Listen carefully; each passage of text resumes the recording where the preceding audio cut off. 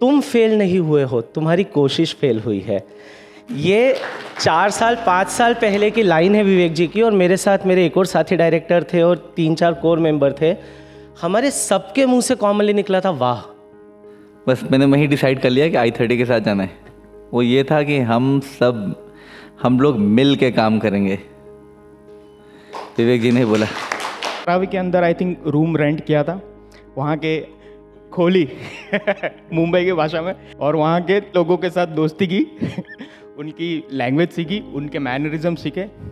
With in 1 month he went to Ram Gopal वर्मा's office, being that boy. यहाँ पे कान पे बीड़ी, उनकी चेयर पे बैठ के पैर टेबल पे लगा के बोले, अभी तो लेगा ना पिक्चर में।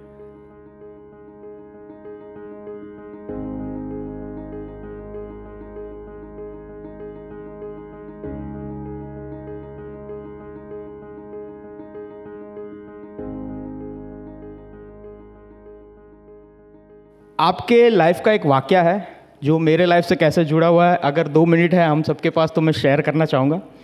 It was year 2002।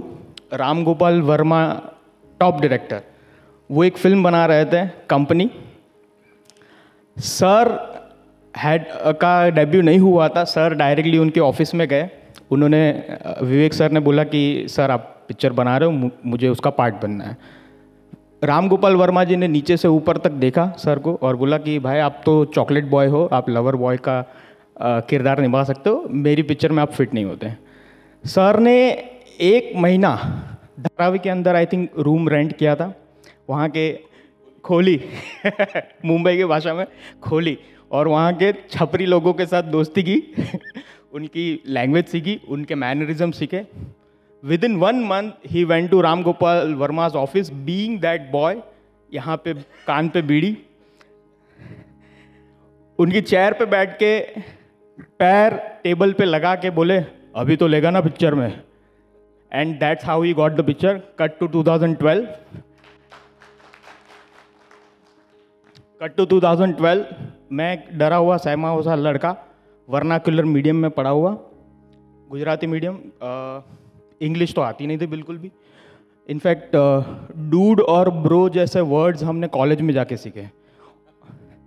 South Bombay के लड़के नहीं होते 3 बार व्हाट्सअप बोलते हैं, व्हाट्सअप व्हाट्सअप व्हाट्सअप मैन, वो वाले बंदे।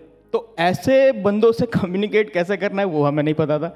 और एक फेज था जहाँ पे मैं स्टैमर करने लगा बहुत ही ज़्यादा। 5 लोग अगर खड़े हैं तो मैं 5 लोगों के साथ बात नहीं कर पाऊँगा, मैं स्टैमर करता था।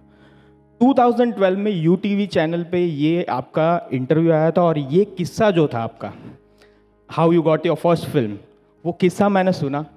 वहाँ से मैं इतना ज़्यादा इंस्पायर हुआ and I decided dude I have to get rid of this stage fright, this stammering. उसके लिए I did open mic stand up comedy for 1.5 years just to get rid of the stage fright.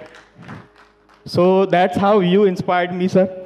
And again master coder और i30 के सम्मेलन से हम I think मुझे लग रहा है कि हम इवन गांव तक पहुंच सकते हैं, गांव के स्कूलों तक पहुंच सकते हैं और बच्चों को हम टेक्निकल एजुकेशन प्रोवाइड कर सकते हैं। एक बार सर आपसे आशीर्वाद लेना चाहूँगा अगर आपकी इजाज़त हो तो।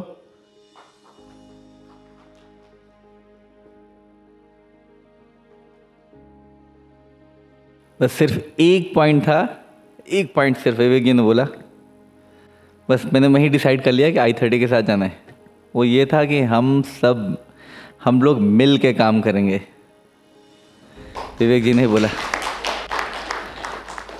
तो ये जो मॉडल है किसी के पास नहीं है। अब देखिए ना, दूसरे मॉडल सिर्फ कंपटीशन वाले हैं, एक दूसरे को किल करना है। मतलब ये बिल्कुल यूनिक मॉडल है। तो इसमें हम सब लोग मिलके बहुत कुछ कर सकते हैं।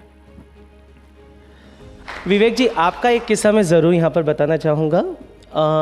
हमारा सूरत कैंपस पर हम लोग बहुत भटके खूब सेमिनार्स वगैरह लेने जाते थे। तो एक बार हम सेमिनार से, और कई बार होता है ना कि आप काम करते हो बहुत, तो हर बार आपको सक्सेसेस नहीं मिलती, ठीक है, आपको फेलियर्स भी मिलते हैं, and they are part of life.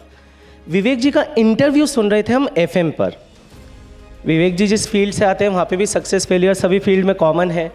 विवेक जी ने कहा, मेरे पिताजी ने मुझे कहा कोई फिल्म उतनी नहीं चली होगी जितनी एक्सपेक्टेड होगी, तो मेरे पिताजी ने मुझे कहा कि तुम फेल नहीं हुए हो, तुम्हारी कोशिश फेल हुई है। ये 4 साल 5 साल पहले की लाइन है विवेक जी की, और मेरे साथ मेरे एक और साथी डायरेक्टर थे और 3-4 कोर मेंबर थे। हमारे सबके मुंह से कॉमनली निकला था, वाह क्या लाइन है। और आपके पिताजी को तो हम सिस्टर शिवानी के साथ बहुत फॉलो करते ही हैं और मुझे लगता है कि जो एक बिजनेस एक्यूमेन की कमी होती है टीचर्स में, विद विवेक जी, कर्नल साहब, these people are having tremendous business acumen. So with these people on board, certainly हम लोग पूरे भारत पर, पूरी दुनिया पर इस मॉडल को आगे ले जाएंगे।